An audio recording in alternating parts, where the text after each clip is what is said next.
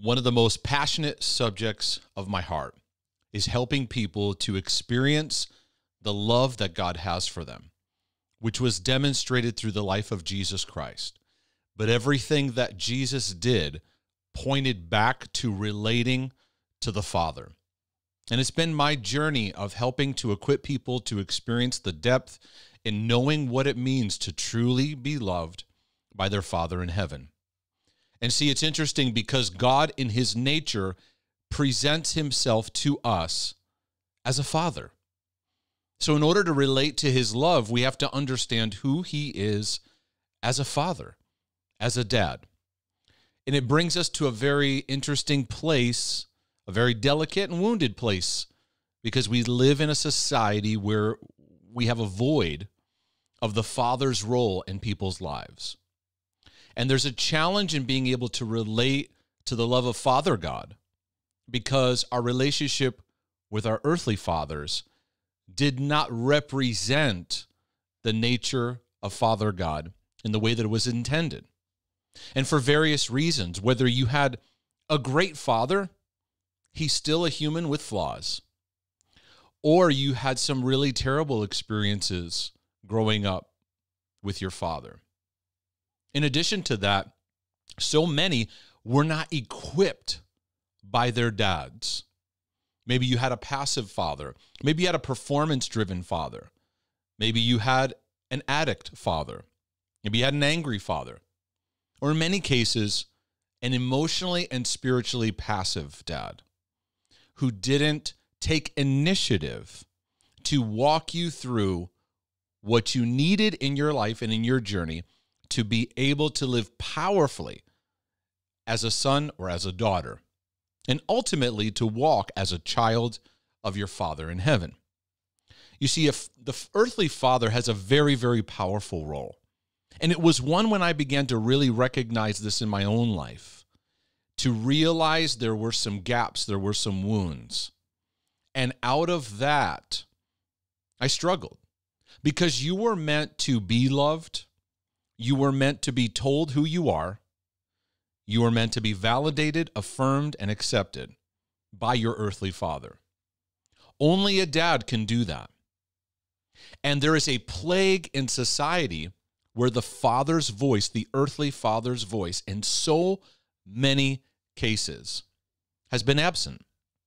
He might have been there physically, but wasn't there to equip you in what you needed. Even the Bible talks about the power of the father-son, father-child relationship. In the book of Malachi, chapter 4, you can look this up for yourself. The Bible says, "Behold, I'm going to send you Elijah the prophet before the coming of the great and dreadful day of the Lord." Like, whoa, these are some strong statements, right? "And he will turn the hearts of the father to the children." Listen to that. Before the great and dreadful day of the Lord, he will turn the hearts of the father to the children. God's heart is to turn fathers to their children. Think about that. He's wanting to do generational healing, reconciliation, and empowerment. He's wanting to heal the generations. And he's also wanting to turn the hearts of the children to the fathers. "Lest I come and strike the earth with a curse." So there's a powerful statement here that in the healing of relationships, there can be healing in the land. And so God is revealing to us his heart is that his father nature be revealed. That's why when you see the life of Jesus, everything he did was pointing back to the Father. "If you see me, you see the Father." He said, "In that day, you'll ask me nothing. You'll pray the Father in my name." Jesus, how do we pray? Simple, pray our Father. Everything he directed was back to the Father.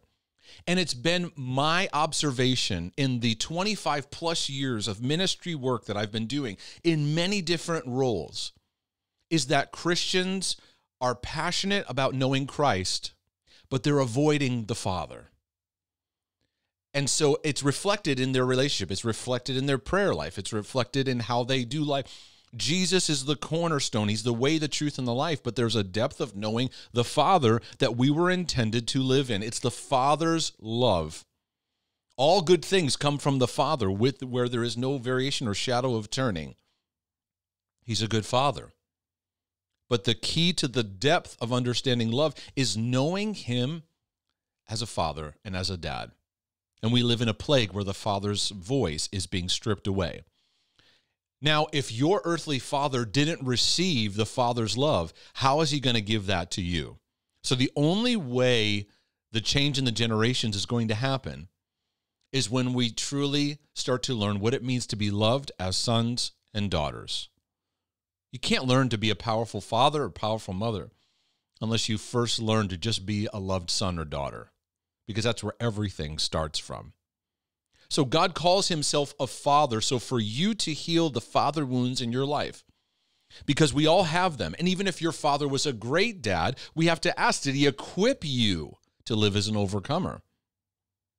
So there's some questions you got to ask. Was your father a spiritual leader in your home? These aren't questions to blame him or to say it's all his fault. But usually our wounds with Father God or our struggles with Father God mirror our earthly father relationship. Was he the spiritual leader in your home? Did he express love for you in his words and actions? Because some of the powerful things a father is to impart to his children is, one, an atmosphere of love that is regularly spoken and regularly emphasized through words and actions, his love for you. Two is identity, that you're a loved son, you're a loved daughter, to pull out who you are and to really encourage it and empower it. Just like the Father said to Jesus, "This is my beloved Son." And in the kingdom of God, that needs to be spoken from the moment you're conceived, the moment you're born, and all throughout life. When the Father spoke this over Jesus, it wasn't at the end of his ministry, it was before his ministry started. You need to hear and know that you're loved on a regular basis. You need to know who you are, and you need to get your validation, acceptance, and approval. And so many of us are trying to find validation and love in all the wrong places, in our work and getting accepted by people and trying to achieve or whatever it is. Finding addictions, choosing bad relationships. Because what you really want is the love and acceptance and approval of your earthly father, which was meant to springboard you into relating to your heavenly Father. Was your earthly father easily accessible when you needed him? Was he a safe place of love? Most of all, did your father equip you? And so I believe so much of our healing journey centers back to healing what our lens is when we relate to God. Because when I say to you, okay, let's let God heal your life, let's let him do a powerful work in your life, I'm introducing you to a father. But what does dad bring up for you? What does the word dad, daddy, father bring up to you? Because so many write to me and say to me, I ain't going there because my dad was da-da-da-da. He was this way. He was abusive. He was passive. He was an alcoholic, or he just wasn't there. Or maybe you have a make-believe dad where you make believe an image of your dad, but it's really not that accurate, but you wanted him to be something, so you kind of created a fairy tale, but maybe you're just really honest, this is what it is. This is what really it was like. Not in blame. This isn't about blaming him because he has his own brokenness and he only could give out of the bucket that he carried. And for many, it was empty. For many dads, all they knew to do was work. So they threw themselves into their work, but didn't know how to be present for you in your life, in your journey.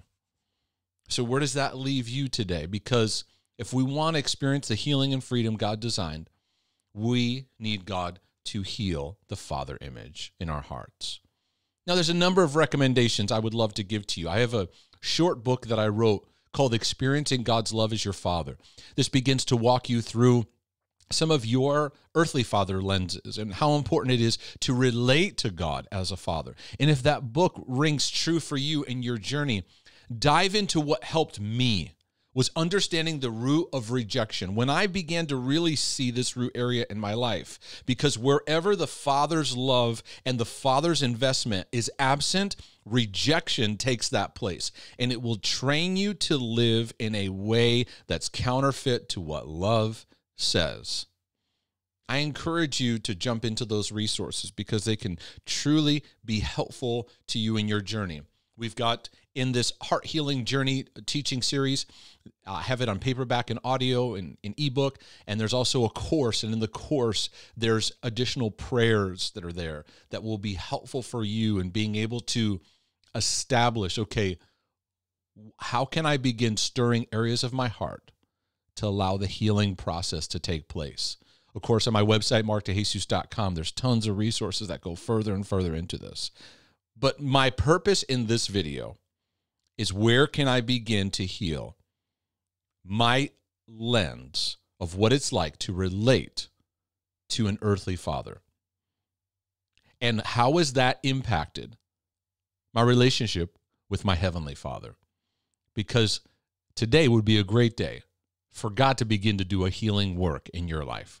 I pray this encourages you. I pray that it's helpful for your life and for your journey. Share this with others. May it be a blessing to the process that God is doing in your heart and life. I know it has changed my life forever, and I pray that it blesses you. And I look forward to talking to you and more resources. God bless.